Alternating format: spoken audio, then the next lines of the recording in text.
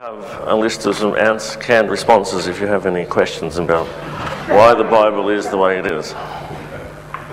So how many of you are actually using EPUB at present, or producing? How many are producing EPUBs? Quite a few, which is good. How many have looked in the files that are inside the EPUB? The same number of people practically, that's even better. Okay, so the previous time I talked about EPUBs to a different audience, I introduced it saying that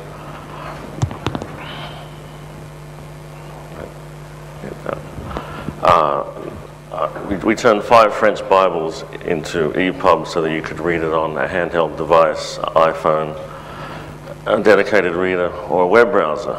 But since this is XMLPrague, I can say we turned the SFM markup, which is essentially the source code for Bibles, for printing codes that start with backslashes or vertical bars, into a standard XML for Bibles, which is called OSIS. And from there, we produced EPUB, which, as those of you who have looked inside your EPUB will know, is essentially 3 files. There's XHTML with the content, there's the NCX file, which is the table of contents that you see in the table of contents pane, and the OPF file. OPF is the manifest of what's in the document and the linear reading order. So to our shame, we started with the approach of how hard can it be when we were asked to turn 5 Bibles into EPUB. Currently up to about 7 Bibles and 17 versions in total. But we looked at the sample files. We had 1 file from each of 4 books, or 4 Bibles. And at first glance, it appears that Bibles are well structured. There's the Testaments, which contain the books. The books contain the chapters. Chapters have paragraphs and poetry, and the verses are in there somewhere. We even had documentation for the SFM codes that we had. The reality, as we found it, is that yes, Bibles contain Testaments. They also contain introductions, glossaries, etc. A bunch of other stuff we had to handle. We hadn't even seen the external notes or the glossaries when we agreed to do the work.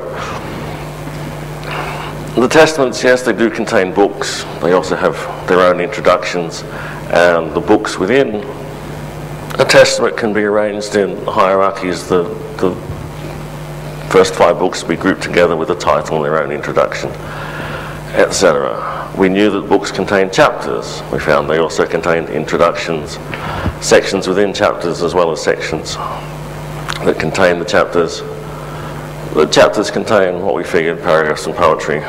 We found that, contrary to the King James Version, modern Bibles have tables and things in it. We had to incorporate footnotes, etc. Even within the paragraphs and the poetry, we found things that surprised, including chapters. One of our versions had a chapter break in the middle of a paragraph, which is a bit disconcerting when you're making an EPUB that is broken into 1 chapter per file.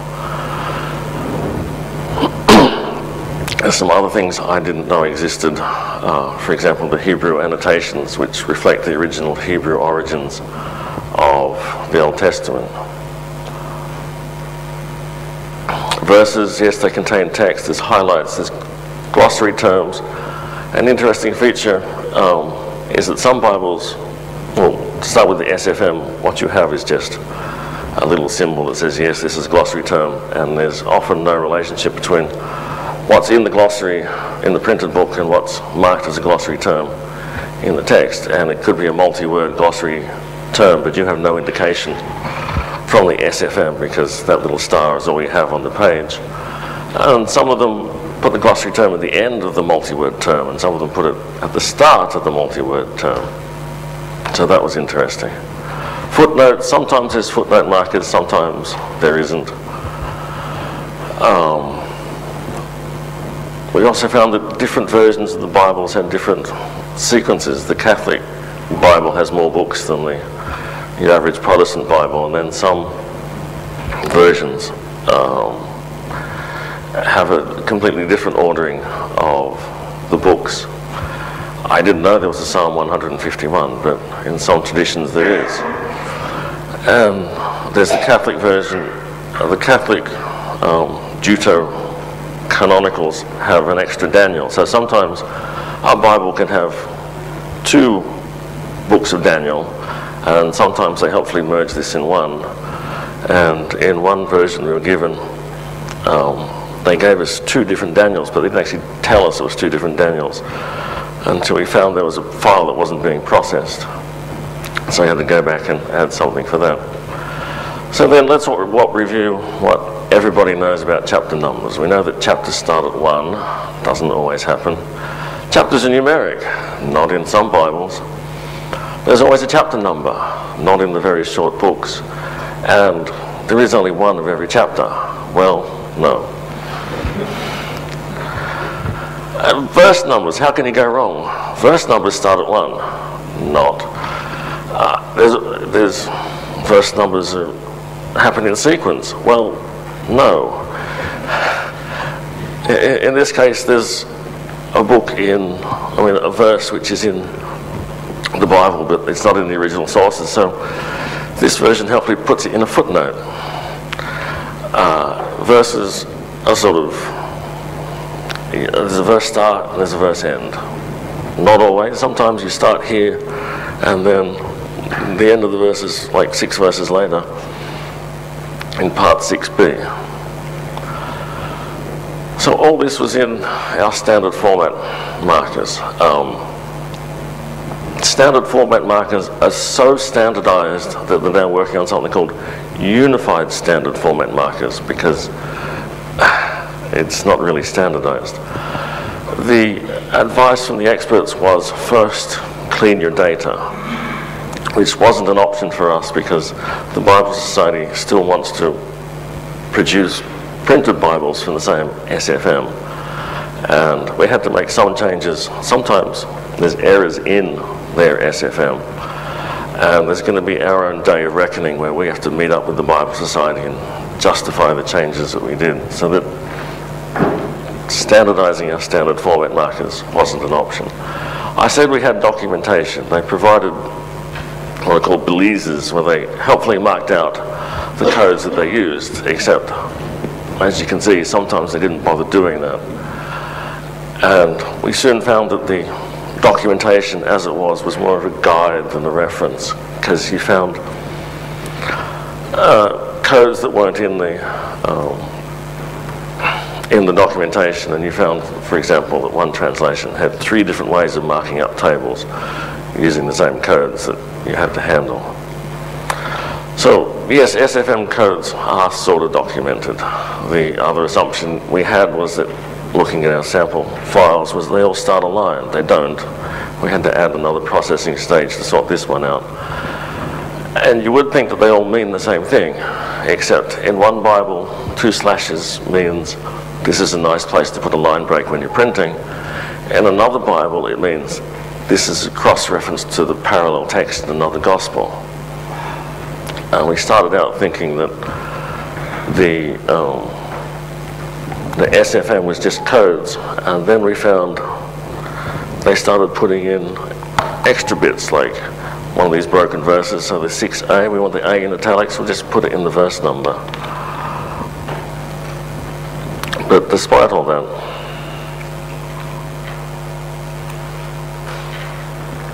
there were more similarities than differences in what we did. Oops, sorry, wrong way. So how did we do it? We used XSLT 2.0 all the way through.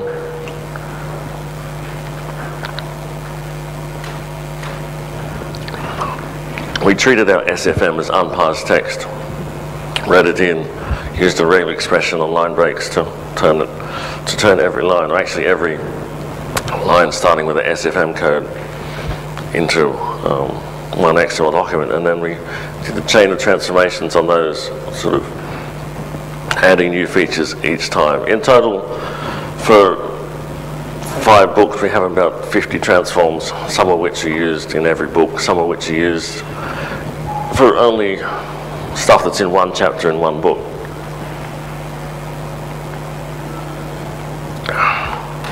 And we use ANT to handle the configuration, setting up which transforms to run and it actually runs the XSLT. So I'm not going to show you the whole 23 transforms that can happen in one book. We'll just do some of the highlights. The first step is turning SFM into lines. As I said, every line that starts with a SFM code got turned into just an arbitrary element. So we end up with well-formed XML we can then work with. Through a succession of stages, we add additional markup. So partway through the process, you'll see that there's markup at this point for the structure of the document, and we still have some markup we haven't turned into XML yet, and the codes for the highlighting are there. And then in the bottom of the screen, it's the same text, and it's all in OSIS now. So the sequence that we went for after a bit of experimentation and moving stages around is that we start with the high-level stuff. We add elements for the body, the introduction of the body. Within that we find the sections, and then we find the chapters. In OSIS you have milestones for the chapter start and the chapter end, rather than an element that contains the whole of the chapter, which is helpful considering some of the structures that we had. And then we added the verse start milestones. Again, it's all done with milestones. Some of the time we then had to remove the sections for things like the chapter that starts in the middle of a paragraph. We handled notes. We went from the outside in, eventually handling the stuff that's inside the text. And then finally, we had the verse end milestones, because there's rules within OSIS about where to put the verse ends. So OSIS, the acronym I've been using, is Open Scriptural Information Standard. It's from a group called BibleTechnologies.net. It was developed by experts in the linguistic, theological XML field. One of the co-chairs is Steve DeRose. The editor is Patrick Duracell. So many of you would know those two already. There's a strong TI influence in the markup that's used, but it's actually aimed at the people who are more expert in Bibles than in XML. So the standard itself reads like has a complex description of this is the XML declaration. You need to put it at the front. This is a start tag and this is an end tag. So where OSIS, our client has plans for using the OSIS as OSIS and serving text online from the OSIS. Where it worked well is it already had structures for what I would call non-intuitive, other people might call traditional, the numbering, the verses that start, verse 14 is the first verse in the chapter, etc. It could also handle the multiplicity of verses in one sentence. One sentence could cover 5 verses or more. And the split verses that you saw. Where it didn't really work is that they obviously didn't use our Bibles as a source when they're working out how to do the markup, because you're not allowed to put a verse start or end in highlighted text. In one of these books, we have one section. It's basically 5.5 chapters of highlighted text, and the only breaks are the titles and the chapter breaks. Again, you can't put poetry in line groups, so what in the text is one long thing with poetry with titles interspersed. We've had to put in as separate line groups. It will still look the same, but perhaps it's not the best markup to reflect the intentions of the translator. Which brings me to EPUB in 4.5 minutes. So thankfully Murata-san has done EPUB for electronic books from the International Digital Publishing Forum. There you go, Henry. It's interesting that people who promote EPUB actually have the broader definition that an ebook is anything that's delivered electronically. The advantage is the EPUB is fewer dead trees and it's easier to serve the content. The disadvantages is that at present the book could be just as expensive as something you can hold in your hand, but you don't own it in quite the same way.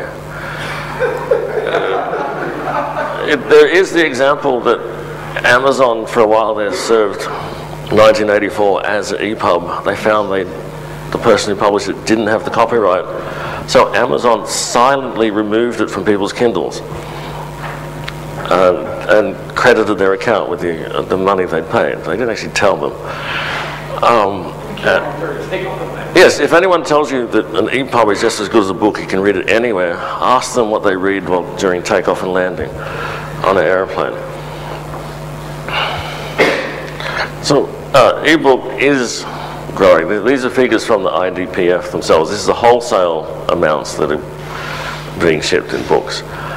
The point about Amazon is not surprising. They sold more ebooks and paperbacks the last quarter last year. The surprising thing is that it surprised even Amazon how many they sold. They weren't expecting the crossover point until sometime this year.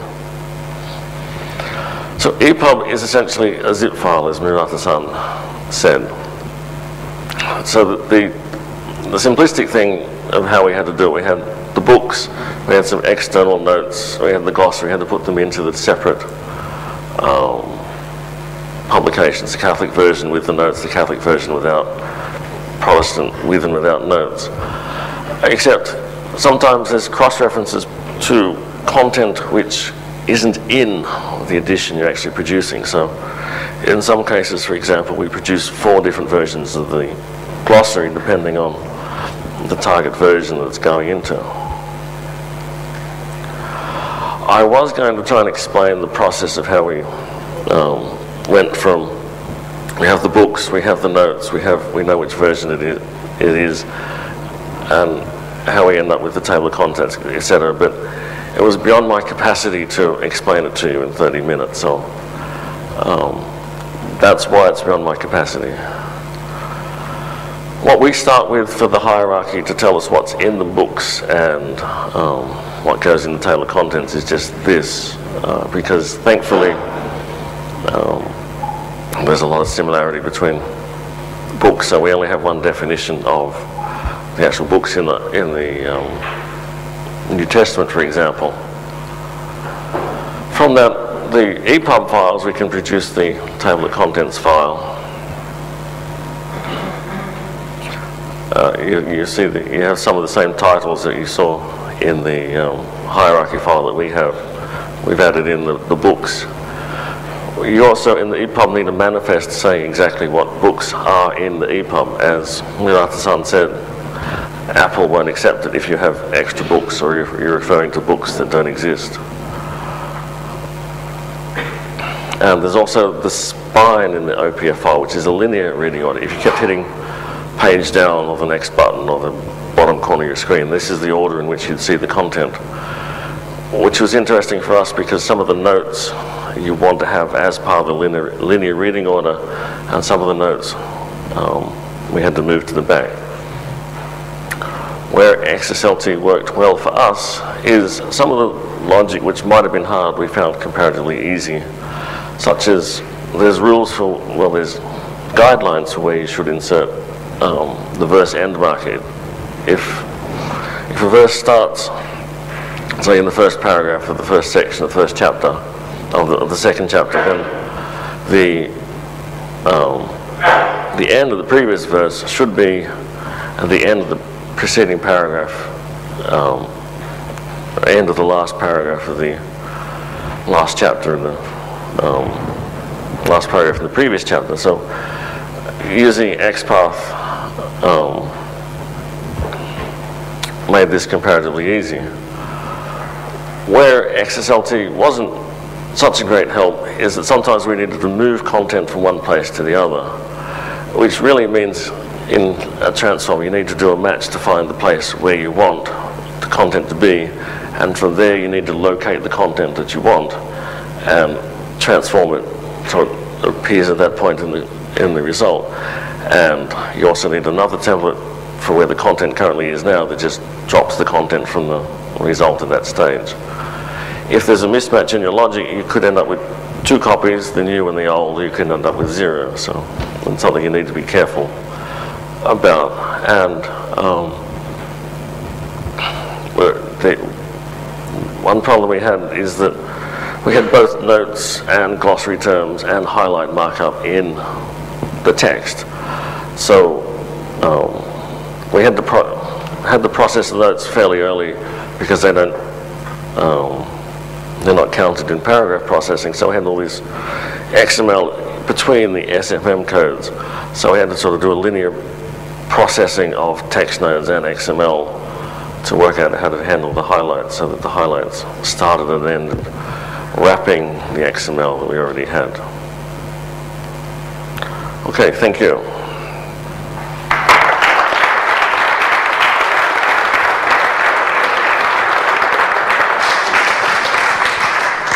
Yes, George, and then Mike. Hi, Tony. You mentioned that the XML markup is TI inspired. TI provides a kind of definition for what's inside the old one document does it all format that they develop to generate even the TI itself. Have you used that? You know, it's like a customization of dogbook, like a specialization of data is in the same direction. They have this mechanism. You have the OSIS standard, and you have a W3C XML schema for OSIS. So it's the markup is inspired by TI, but this is the documentation, which is, I think, a Word document. Where you have to do, sorry, Michael K, where you have to do manual fix-up, do you integrate that fix-up into your automated pipeline, or so that you can rerun it, or is it really just manual and by hand at the end? Well, we fix up the source. I mean, fix up is a broad term. One case we thought we found something where the markup wasn't working. Oh, there's only like a few of these, so we just fix it up. And then we found another translation that had it all the way through. So there are a few manual. You're fixing up at the beginning of the process. Yes, we don't tweak the OSIS at present. We have a requirement to actually. We want to be able to sort of post-process the OSIS as text, essentially, to add things like more of the additions markup, so that we can make conditional content where there isn't any indication of conditional content in the SFM itself. The example from the paper is there's a reference to a note in the SFM, and the reference is to something which doesn't appear in the Protestant version, and in the Catholic version it's there, and in the printed Protestant version there's square brackets and there's some text which doesn't appear in our SFM, but it says to the effect of, the Catholics worry about this. We still have a requirement to be able to process the OSIS to add those sort of fix-ups, which will have to actually cross markup boundaries because there's square brackets on either side of the reference, which we also have to fix up. So there's, thankfully the client hasn't delivered that one, hasn't turned that one into a delivered ebook yet. We're still working with that particular problem. Okay, thank you very much again.